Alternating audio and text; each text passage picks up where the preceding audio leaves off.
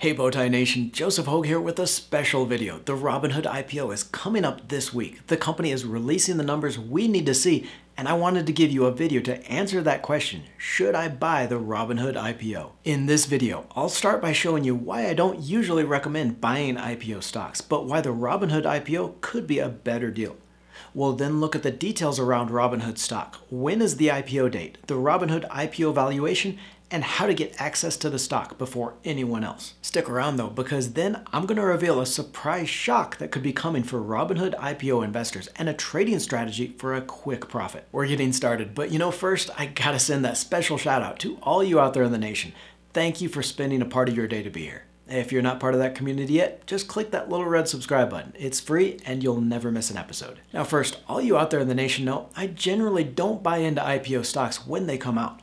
And despite some huge returns on a handful of IPO stocks like Facebook, Netflix, and Apple, research isn't as positive on the majority of IPOs. The average IPO stock loses 1.4% from its open price over the first month of trading and is down 5% from the closing price of the first day. Research in the Journal of Finance for IPOs shows an even bleaker picture, with the average IPO return flat or negative as far out as 36 months from the issue. And the problem here is that all that value is being sucked out of the companies when they issue their shares, and the problem has only gotten worse over the last few years. You see, in the past, when a company issued shares, it was typically still a very small company.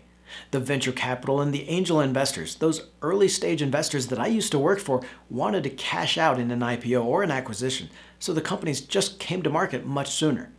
Apple and Microsoft both issued shares at less than $1 billion market cap in the 80s. And even Netflix, as late as 2002, came to the market as less than a $500 million company. So you had these kinds of smaller, faster growing companies that investors could then buy into and still make those double and triple digit returns. Over the last few years though, companies have just been coming to market much later. For example, some of the biggest IPOs of last year, Unity Software issued shares at a market valuation of $14 billion, and Snowflake came to the market as a $30 billion company, but jumped to $75 billion on the first day.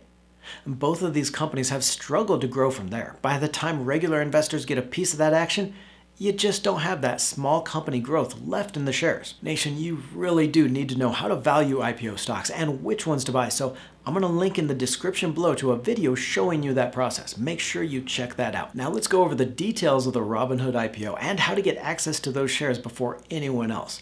First though, I want to get your input on this. Do you plan on buying the Robinhood IPO, and are you buying on Robinhood or through another app? So scroll down and let me know in the comments, yes or no on the HOOD IPO and why. Robinhood has released some details for its IPO and expects shares to start trading on July 29th. The company sent out an email to platform users last week announcing the early access. So if you're on Robinhood, you can actually get early access to the stock before the IPO. To do that, you'll log into your account and go to this IPO access area where you're going to see shares available on the platform. Robinhood regularly tries to get pre-IPO shares for its investors, and you see here it's done that for its own IPO as well with the ticker HOOD. So now you can click through and the platform sets an estimated share price based on the financials and early feedback. If you want access, you first have to click here to confirm your eligibility, which is really just letting you know some rules. So when you click there, it's going to pop up with this screen. If you're restricted, you're going to know about that because it's people like insiders to the company. Robinhood also has a policy on flipping, so getting an IPO stock and then selling it within 30 days, but we'll talk about that later. Last year, they just want to make sure that you know IPOs can be risky. Like we saw earlier, most IPO stocks lose money within the first 6 months. But if you're good with all that, you can put in a request to buy shares of Robinhood before the IPO, and they have two ways of doing this. You can either agree to that price range, in this case it's between $38 to $42 a share, and they have a 20% band on that. So if the offer price is 20% above that $42 estimate, then they cancel your request and you have to put in a new offer. You can also set your own price, and I'll show you how to do that next. So here you either select that price range in the type here and how many shares you want. And again, this could mean you pay as much as $50 a share or that 20% above the estimated range. Or you can set this order type to name your price and put something in here. If the final share price before the IPO ends up being higher than that price you put in here, Robinhood is going to notify you and ask if you want to increase your price. It's actually a pretty simple process, and Robinhood says it's totally random who gets access to that IPO, but who knows how they're really working it. But of course, the question is still, should you buy the Robinhood IPO? Is it going to be one of those that does double or triple digit returns? Or is it going to be like the majority of IPO stocks? Now that price range would bring the company to market at around $33 billion on 52.4 million shares and allow Robinhood to raise $2 billion from the IPO. Now that is down a little bit over the last month, and I'll show you why next, but it's still a lot of cash infusion that could help the company grow. Robinhood has released its first quarter numbers in a pre-IPO filing and an outlook for the second quarter. And it's here largely where that $33 billion valuation is coming from. It expects second quarter revenue, so the April through June period, to be as high as $574 million, which would be more than double from the same period of last year. Funded accounts are expected to increase by about 4.5 million for a total of 22.5 million users. Now, despite some really strong growth in revenue, Robinhood still booked a loss of $1.4 billion in that first quarter, but a lot of that was on warrants and an explosion in marketing expenses. So if those do moderate, and I expect they will, then this company could be profitable as soon as next year, which would be positive for the shares. At that $33 billion market cap, shares of Robinhood would price at around 20 times its last 4 quarters revenue. By comparison, the Charles Schwab Corporation, ticker SCHW, trades for just 8 times on a price to sales basis, though it does have more revenue streams and is more than just a platform. A closer comparison may be Interactive Brokers Group, ticker IBKR, trades for just 2.2 times sales. And despite that sizable $33 billion market cap, Robinhood is still a relatively tiny player in the space with just over $80 billion in client assets. Now that's a fraction of the $6 trillion in assets under Schwab and even the $3.3 trillion on E-Trade. And it's really a function of really who is investing on Robinhood. And this is hugely important in that valuation going forward. Nation, the most important thing you need to understand for Robinhood shares is where is that growth coming from and whether it can continue. Robinhood has an average account size of just $3,500 compared to Charles Schwab where it's over $240,000 on average.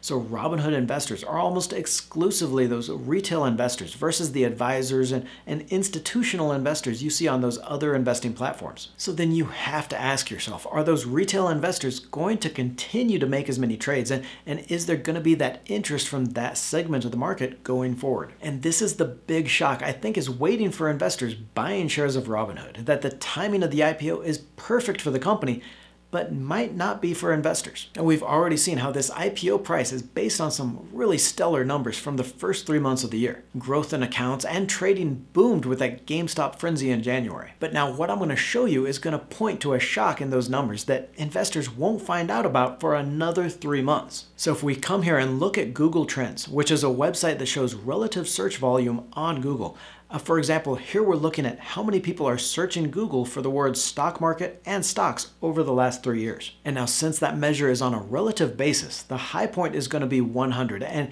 it shows everything else by comparison. And then just look at this, searches for these 2 terms. So investor interest in the stock market and stocks just exploded there in January when everyone thought GameStop was going to make them rich, and searches did stay fairly high for a while. The numbers were pretty modest before the pandemic, but have really remained strong from January up to about a month ago. But then look at what's happening lately. Searches for these 2 terms, or really investor interest in the stock market, is coming down, back down to where it was in 2018 and 2019. And I did the same thing here for Google searches of Robinhood. So this is going to be people directly searching for Robinhood, interest in the platform. And you can see that strong jump when the pandemic started. Everyone is locked down and starts passing the hours by trading stocks. Then you get that huge spike in January, and again in April when shares of AMC started jumping as well.